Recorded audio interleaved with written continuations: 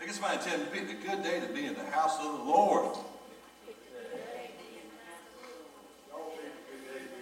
That's right.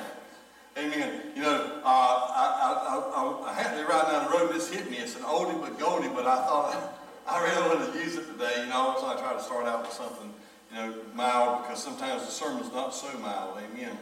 An 85-year-old woman went on a blind date with a 95-year-old man. And when she got back from the date, her daughter was excited, said, "How was your date?" And she said, "It weren't so good." She said, "I had to slap him 3 times. She said, "Did he get fresh?" She said, "No, I thought he was dead."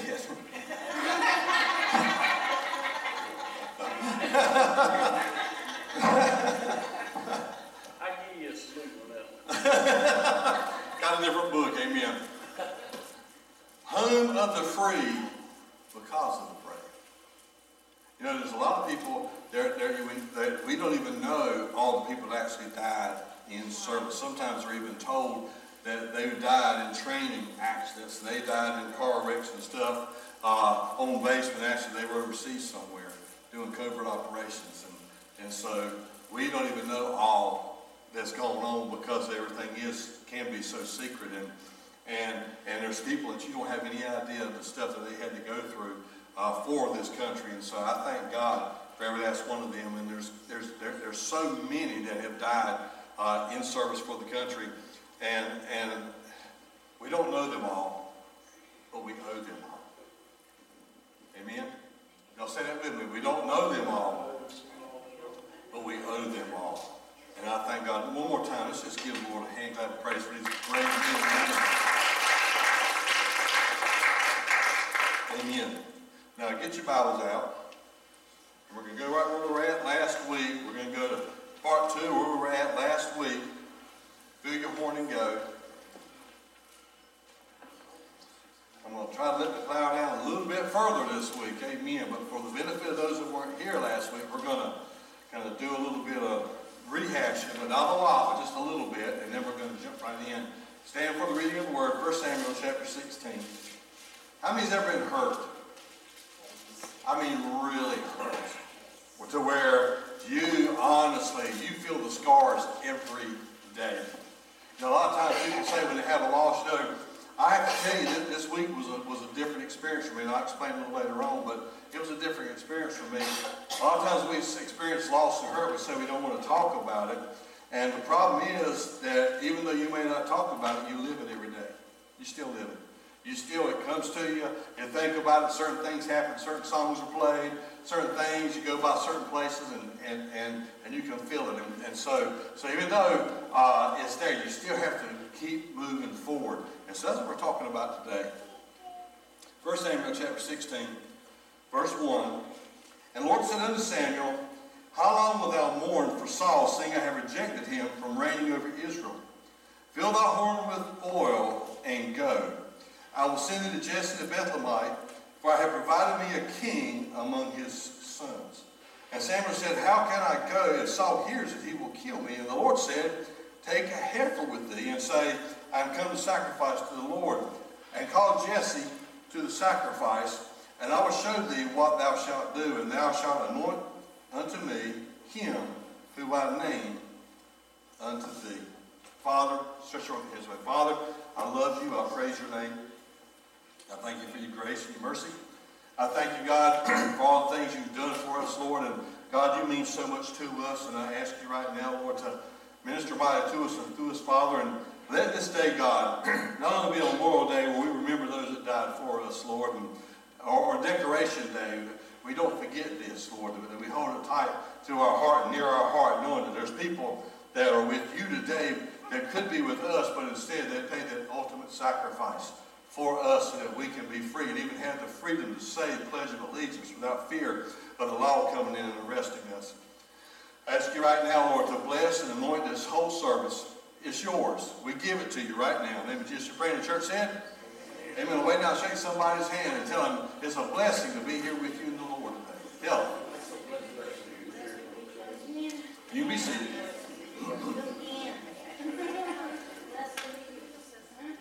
All right, we're gonna kind of go over some of the stuff we went over last week, but it's I'm just going to kind of breeze through it because last week we put the plow down and we hit it hard. So we're not going to hit the first part as hard as we did last week. But when we get to that second part, you'll see it. Samuel actually was living in a time of transition because Saul, the king, had blown it. See, Saul, he was a great call in his life to be the king, and there was a great anointing on his life, but because he chose to do it his way, then there was a great following. So Saul mourned this, and there was an unexpected end to Saul's reign, and an unexpected season of hurt and mourning with Samuel, also with Saul, and there was the beginning. He had no idea that David was going to wind up being the king. But here we go again. These are from last week. I'm just going to throw them up here. Now, a new king was about to step on the scene, and Samuel was about to discover some things. God was about to teach him through all of this, because even Samuel had not been through these things. With transition always comes change. And with change here, you got change and chance. Of course, I don't want to say chance. I'd rather say faith. But with change, there's always positives and there's always negatives, either way. And usually during this thing, somebody loses or misunderstands what's going on through this, so it can cause some really bad pain, and it also causes anxiety, not just for one, but many times it causes anxiety for everybody involved. Now remember when you're going through this stuff, when there's transition, when God is helping you get through something that you've lost, remember, Satan loves this because now he can break your focus. He keeps you looking in all the wrong directions. Not only break your focus, he can break your stride because he can stop your forward motion. And then finally, he can break your spirit, can keep you from believing that God can get you back on track. So now, this is the last part we talked about last week. What was Samuel needing to find out? In order to get on with what he had to do, number one, he had to get over it. Now, let me explain that again, because I don't want to be a misunderstanding there when I get going through this.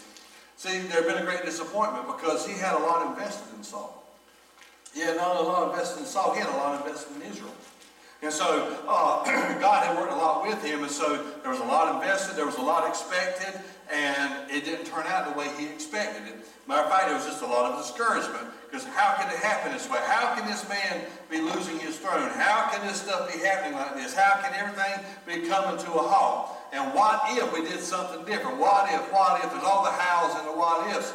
And what happens is there's a delay, and when there's a delay in your life, you lose energy, and you begin to lose expectancy. And why is that? And here it goes. When I talk about getting over it, here, let me just show this. You can't change the past. Somebody tell somebody you can't change the past. You can't change the past, but you can make adjustments in your present for a better future. So see, sometimes the loss is too great. The connection is too strong. The cut is too deep. So when this happens, there are times that getting over it simply means learning how to deal with it. Let's just use those words, learning how to deal with it. Because there's certain things you will not get over. There's certain things that's impossible for you to get over. You know, this weekend was one of those kind of a wild weekend for me because Bethany always said, Dad, I want to get married and I want to have kids and give you plenty of grandyoungins. I said, well, girl, I'm pretty sure you can do that. And at the end, of course, we knew that she was not going to get married. And so I was dreading my first wedding.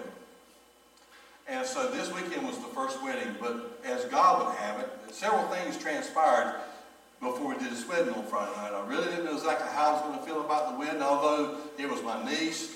And they had other plans, but my niece said, no, I want my Uncle David to do it. And so I understood that was the Holy Spirit working in her. And I was working with some people that I very much love, so it was a lot easier. But on Friday, I go to the cancer center. I've gone to hospitals hundreds of times since Bethany died, but I have not gone to that cancer center. And so I went to the cancer center, and I went in palliative care, and I prayed with somebody, and I led them to Christ. And as I walked in and started putting on the garb, the gown and all this to walk in, I had something happen to me that I've never had happen. I felt people through it, but I've never done it myself. While I'm in there, I walked through that door, and as I started to push the door open, I put the garb on and started to push the door open. All I could see was me pushing that door open and walking in on Bethany, dying. And all of a sudden, my chest. And my chest got so, it's like somebody just took my chest and squeezed it. And I couldn't breathe. I was going, and I said, it's okay, God's got this, God's got this. And then I started sweating. And so I go to pray with that person. When I get through praying with that person, I said, okay, I had blood pressure monitor on my arm, so I was checking. I said, my blood pressure is fine, and my pulse is fine, but I'm still sweating, and my chest is hurting, and it's just, and squeezing me. I said, so this is an anxiety attack. And I said, you know what? Satan, you're not going to win. Flesh, you're not going to win. God's going to win. And so then I left Palliative floor, went up on the 4th floor where Bethany was at, and I walked through every hallway more than one time. And I carried these things that says Team Bethany. And God's got this. They have some new ones made. It says God's got this on one side, and it says either way I went on the other side. And I walked through, and the nurses came up, and the PAs came up, and I was talking to them. And the whole time I was talking, I was sweating. My hair was just laying down. My chest was hurting. And somebody said, are you okay? And I said, I'm fine. I'm fine. And I walked around, and they said, and I texted Linda. I said, uh-oh, Linda, I think I finally found what an anxiety attack feels like. And then you know how women are. You better go get your heart checked. I said, I'm fine. It's just, I'm here for the first time up here at Bethany's room, and I did not know it was going to be like this, but God's got this. Either way, we win. And so I just kept on walking around. I kept on passing out stuff, and I ran out of them. And some other nurses came up and said, well, I wanted some of them. I said, well, hold on. And so I said, Devil, you got to know you're not going to win. Flesh, you're not going to win. I went out in the parking lot, got another handful, came back up, and went up the second time. And so after I gave it to everybody, I said, y'all, it's good, but I was sweating. I still couldn't breathe. I said, I'm going to be fine. I went and went to my little safe place. It's called, y'all probably heard of this safe place. It's called Starbucks. If I can tell you, if you have an anxiety attack, a Starbucks might not be the best thing. So I did. I was sitting right in Starbucks, and after I felt like I could breathe again and all that, so I got in my car and I left. I come home, and then I went left there, and then I had the wedding rehearsal. And I got the wedding rehearsal, and by that time I felt good, and I was concerned about the wedding. I wasn't concerned about going to the cancer center. The cancer center is what got me. And after I got to the wedding, everything was cool. We had a fun time. We cut up. We had a ball. Yesterday we had the wedding. But I can tell you one thing, it was hot. My niece thought that if she had it in early May, or in May, not early May, mid-May, it wouldn't be so hot. She picked the 2 hottest days in the year. Amen. Amen. One thing about it, we didn't have any flies or mosquitoes. They were all down there getting resuscitated on the other side of it. Okay. So again, you don't necessarily get over it. You learn how to deal with it. You learn how to accept it. You let God take care of it. Because when you let God take care of it, something special happens. Because when I went to the wedding, I actually felt refreshed and I felt cleansed. And I said, well, thank you, God, that what I thought was a negative thing, because I refused to give into it and just faced it, and then faced it again, went back up the second time, God, let that be a cleansing instead of a destruction for me. So watch this now. Here we go. Here's the new stuff right here. So he had to get over, or in other words, learn how to, he had to let go. Watch this now. Listen to me carefully. You need to learn this, listen to this. You have to let go of what might have been and move to what could be. There's people right now, I even heard of somebody just recently, well, such and such had been here, this was how they would have done it. You don't know that. You're holding on to what might have been. Well, if Bethany had not died, then it could have been Bethany's wedding. I don't know that. Let go of what might have been and move to what could be. See, it's very important. Philippians 3:13, it says, brethren, I count not myself to have apprehended, or I have not arrived yet. I'm not on the top shelf yet. But it's one thing I do, forgetting those things which are behind and reaching forth unto those things which are before. I press toward the mark for the prize of the high calling of Jesus Christ. Amen. You say forget means to when I forget that things are behind, means that's no longer my focus. If you need healing today, then you got to let the stuff behind you no longer be the focus. Because as long as it's the focus, you'll never find healing. As long as it's the focus, that's all you're going to think about. And you're going to think about how bad things were, how things didn't end the way you thought it should, or things didn't do the way you thought it should be. He says, let that not be your focus. I want you to adjust and start reaching forth. And then I want you to press, which means now you've got a new focus. Have you ever seen a horse when it wins the race? Have you ever seen a runner when he wins the race and he gets have you ever seen a guy win the race like this? He's always like this. Why? That's what it means by pressing. It means to give it all you got and keep on going. Push yourself ahead. Push yourself to the limits. Push yourself beyond what you ever thought you could do. Press. Push yourself. Trust it. Okay? So here it is. Look, the lesson here, that's number one lesson is, it's okay, listen to me, it's okay to slow down and to recoup. It's okay to slow down and regroup. Sometimes we have to. But in the middle of slowing down and recouping, remember this. It's never okay to stop. Don't stop living. Don't stop dreaming. Don't stop expecting God to do something just because he didn't answer that prayer. My prayer was let Bethany be healed of cancer. You know what? She's healed of cancer. She's totally healed. Matter of fact, she's better off than I am right now. That was not my prayer. My prayer was, Lord, give her some more years here with us. That is not how it happened. But you know what? I can't stop living because of that. And I could not do that wedding yesterday because I was wanting to do Bethany's wedding, and that'll never happen. Guess what? It's okay to back up. It's okay to get your thoughts together. It's okay to spend some time alone with God and talk to him, but you can't live in yesterday. Because you can't do a thing about yesterday, except learn from it. So it's not okay to stop. Now watch this. That was number one. In order to get on with it, you have to get over it, or learn how to deal with it. Number two, you got to get under it. You got to get under the anointing. You know, the older I get, the more I understand how powerful the anointing is. You know, these circumstances for Samuel had been very taxing.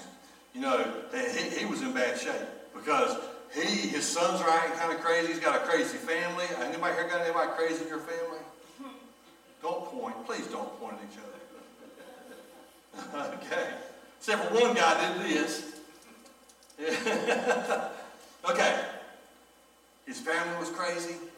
He had a dysfunctional family. Here he is. He's got a dysfunctional king. He's trying to serve God. He's trying to bring forth God's word to the people. But he's living in a very dysfunctional arena. And so he's taxed to death. He is about to explode. So now he's down. And so God says, I need you. Don't stay down. Remember, you can recoup. It's okay to recoup. It's okay to let God talk to you and get a fresh anointing. Watch this. There comes a time when you need to get back up. But as you're getting up, remember this. Don't get up until God fills you up. You hear me?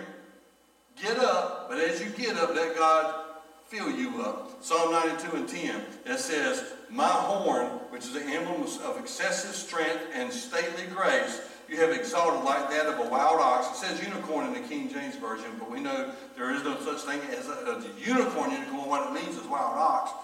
A wild ox, I am anointed with fresh oil. So what's this? He had stale oil. Anybody here got any stale oil? Don't raise your hands, but please think. How long has it been since you felt God's fresh hand touch you? How long has it been since you felt that fresh wind blow by you? How long has it been since you felt God just pick you up and do something special? I'm telling you, after Friday, after I faced that fear, and I didn't realize that was a fear. I had no idea that was a fear, but it was a fear. And when I faced it, it caused anxiety. And when I faced that anxiety, and then just to put another seal of nanny boo boo on it, I went in the car and got some more stuff and came back the second time and walked around again and walked to every place Bethany had been in that cancer center. I felt freshness. I felt something different. I felt something inside. And when I got to that wedding, which I was dreading, I no longer dreaded the wedding. It was actually, we had a ball yesterday, the day before, and yesterday. If you have stale oil, you know, how many's ever gone to cook and Mama used to, I don't know about y'all's mama. And Beverly did it too back when she cooked that stuff. Of course, now we don't use all that stuff anymore. Mama would fry chicken and then pour the stuff back in the Crisco can. Did your mom ever use oil more than once? And the first time I didn't smell anything, I just saw Crisco. The second time I smelled fried chicken.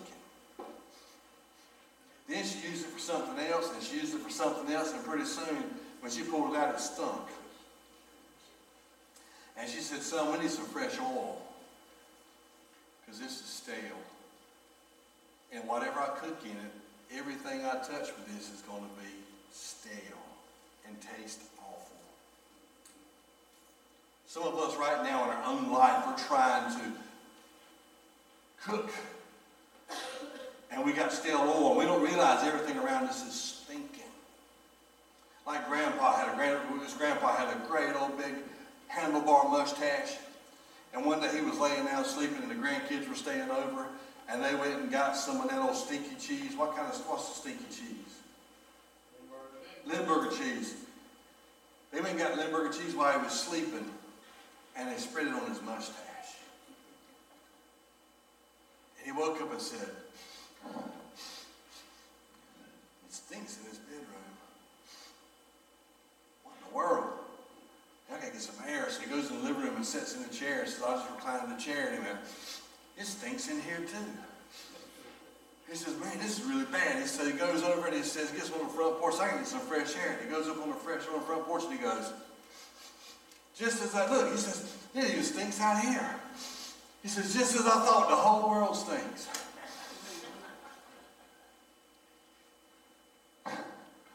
Some of y'all need to check your mustache. Because you think the whole world is stinking, and it's not. You got stale oil. You need God to give you fresh oil. God's got to give you something inside of you that's powerful. You got to feel it.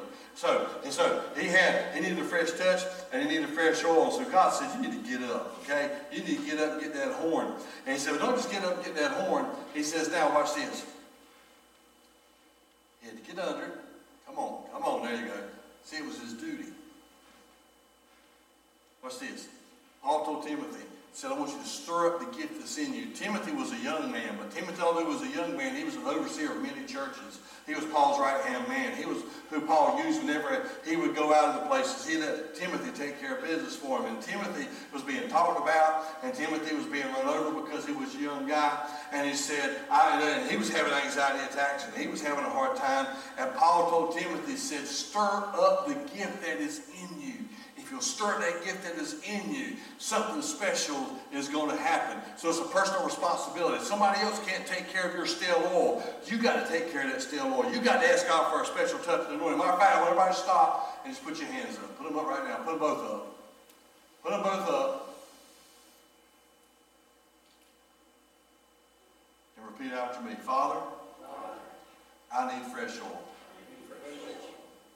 I'm tired of the stale. I need you right now to do something special in my life. And I thank you, because fresh oil is what I need. Go ahead, raise that hand and clap it to the Lord. Clap it to the, come on, clap it to the Lord. God, we need fresh oil. Fresh oil. Fresh oil. God, we need fresh oil. Oh, yesterday's oil, today's oil. So then he said, well, I love this. Drive. Said, be ye filled with the Spirit. Again, it's a continual pursuit. It's in the present tense. Be filled every day. This isn't just Sunday. Let's go to church Sunday. And because the Spirit moved, we had a wonderful time. God wants the Spirit to move every day in your life. Every day. Amen? So that's number 2. Watch this. You can't give what you don't have. I'll let that sink in. You can't give what you don't have. If you got stale oil, you can't give fresh oil. Remember, Mom would say, anything I touch, anything I cook is going to be bad because I got this bad oil, and especially if she burned it. Oh, it was terrible. Amen. So watch this. You got to keep from running on empty. You can't keep running on empty. So now, in order to get on with it, watch this. He had to get over it, get up. He had to get under it, fill your horn, and then he had to get with it and go. Get up, fill your horn, and go. So watch this. This is cool. I love this. Did you know it's your destiny to be blessed? There's not a person in here God has not destined to be blessed. God didn't walk through here and go, you know what? I think I'm going to bless everybody but Brandon.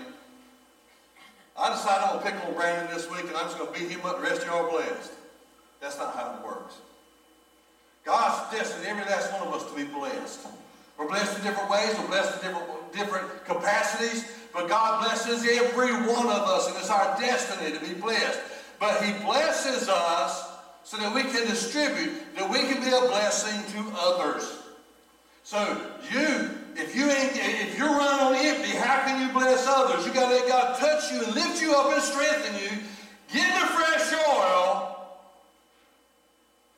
Accept the blessing from God, whatever the blessing may be, and then pass it on. You know, watch this. Getting ready to close. Joshua 1. He said, Moses, my servant, is dead. Now I want you to get up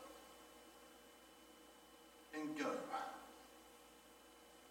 I don't want you laying down here mourning over the past. Moses got you where you're at, but it's not my plan for Moses to go the rest of the way. My plan is for you to take them in. And this is where I get this from. We say this just about, not every Sunday, but close to every Sunday. This is where I got it from. Ready? God told Joshua, He said, Moses, my servant. Let's get it out. Joshua, get your Bibles out. Joshua chapter 1. We're going to read this together.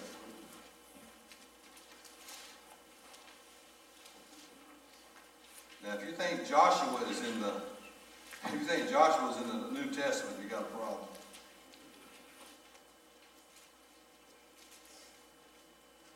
The sixth book of the Bible.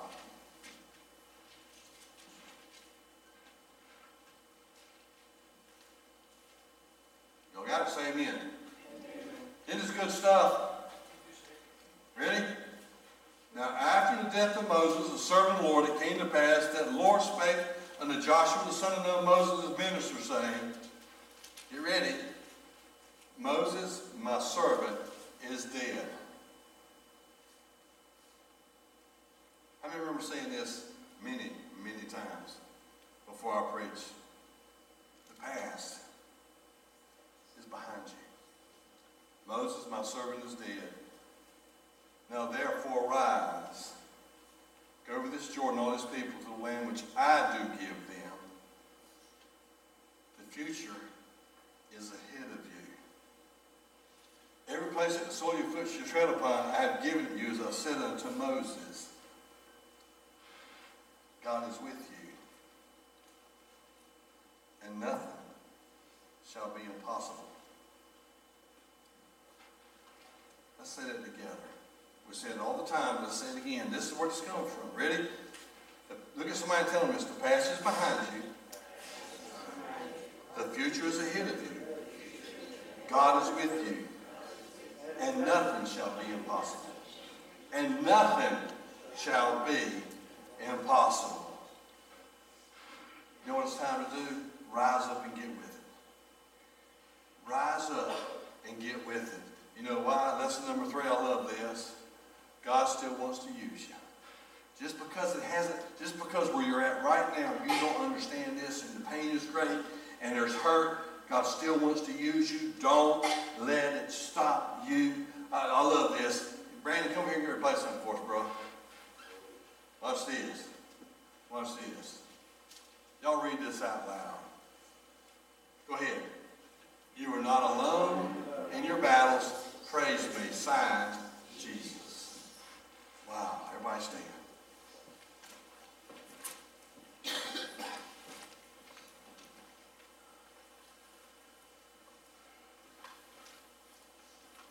bowed, every eye closed. Let me ask you a question. Are you here today, now with us, but your heart is back there somewhere? Your mind is back there somewhere. You're stuck in what could have been. You're stuck in I don't know. You're stuck in what if. And it's kept you from reaching forth today to what God's got for you. If I'm talking to you, every head bowed, every eye closed, nobody looking around. If you find yourself constantly stuck in yesterday and what happened back then and you can't seem to shake it, with every head bowed, every eye closed, would you raise that hand, just put it up for a minute. Bless them, Lord. Bless them, Lord. Bless them, Lord. I want us all to pray together. Get ready. Ready? Lord, I thank you for my yesterdays because it made me what I am today. Now, in order for me to use what I am today, I have to release yesterday. With your help, I'm going to release it right now in the name of Jesus. It's yours, God. Every what if is yours. Every what could have been is yours. Don't say it. Everything that's holding me back now is yours, God, in the name of Jesus. And we thank you for it. Amen. Now maybe you're here right now and that yesterday not only has it robbed you of the power of today and the hope of tomorrow, but it's hindered your relationship with God, with every head bowed, every eye closed. If your relationship's hindered with God, you want to make sure that it's no longer hindered while nobody's looking. We just slide that hand up and say, I need my relationship back where it belongs with God. Bless them, Lord. Bless them, Lord. Bless them. Again, we're all going to pray together. Lord, I'm sorry that my yesterday not only robbed me of today, but has hindered my relationship with you. Forgive me for letting it stay in my mind and my heart and my soul.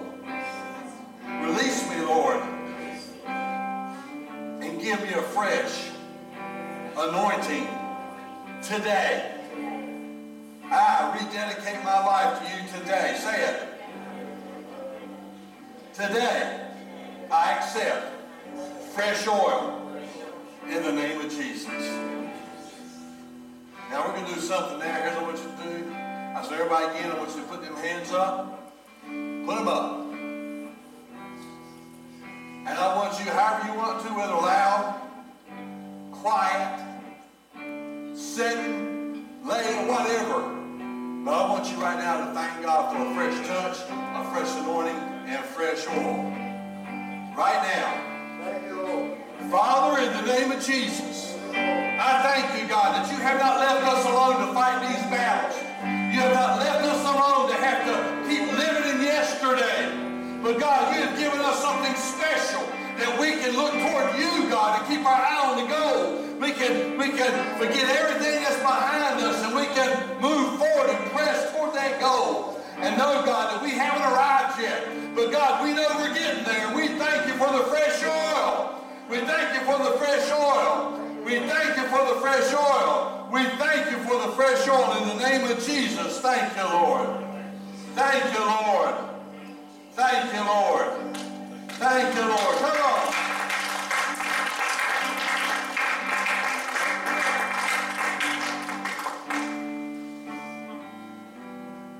Look at somebody and tell them God's got this. Either way, we win. That's right. Amen. I want y'all to be blessed today. Have a wonderful rest of Memorial Day. And remember, let's don't forget that there's a lot of men and women and even children that are not able to be with us in body today because they paid the ultimate sacrifice. Amen. And I would hope to think that if that choice came to me, I would be able to make the same choice. Amen. Amen. Now, and also come back Tuesday night. Brother Benny's going to be taking care of Tuesday night because I'm going to be doing training. I thought it was through. I got all mixed up. I told you without Bethany here. Bethany is my corraller. And Bethany would have told me, Dad, it weren't last week, it's this week. But I'm doing training at the Detention Center. So you know about it. That's here. I'm learning how to deal without my little corraller over beside me on my door. Look, she was my Jiminy Cricket. Turn left, Dad. Turn right, Dad. Get out of here, Dad. We need to go, Dad. I don't have all that, but that's okay, because actually that's what your phone's supposed to do. Amen. Amen. God's good. All the time. Brother Frank, dismiss us in prayer, please. Father God, we thank you for the word that's gone forth this day. And help us to apply it to our lives, Lord God. Put the past behind us and the future ahead of us, Lord God. Let us go forth under the anointing, Lord, to accomplish all that you desire us to accomplish. And we'll be sure, Father, to give you the praise, the glory, and honor for it all. In Jesus Christ's name we pray.